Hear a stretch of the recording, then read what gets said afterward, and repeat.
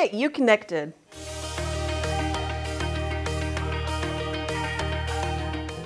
We're going to show you what students at McLaughlin Middle School experienced at the Lake Wales Airport. We're also going to bring you up to speed on the upcoming festivities for the 4th of July holiday. And we're going to hear from our new Deputy City Manager, Joanna Abernathy. Let's shift gears and check in with Stephanie. Hi everyone! Students at McLaughlin Middle School got the chance to experience the sport of paramotoring at the Lake Wales Municipal Airport. Eric Farewell, CEO of Aviator, and his team educated students about ultralight aviation, demonstrated a takeoff and landing, and gave students the chance to try on paramotor gear.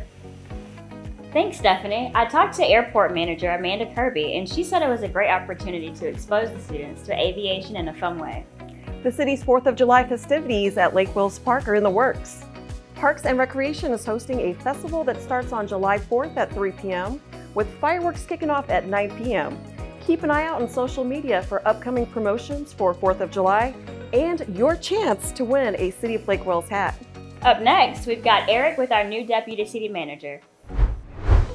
Hey everyone, I'm here with our new Deputy City Manager, Joanna Abernathy. She has more than 30 years experience working in government with extensive knowledge in development services, land use planning, and emergency management.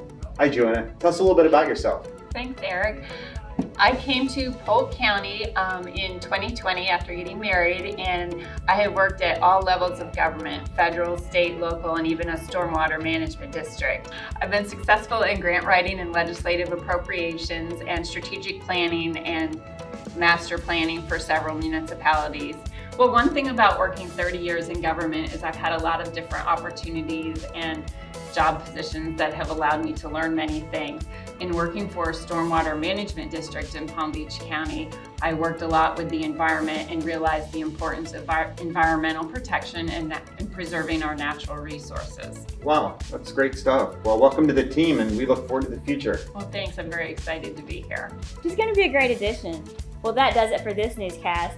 Stay connected with us on social media at our handle on the screen. Also, subscribe to us on our YouTube channel. Y'all take care.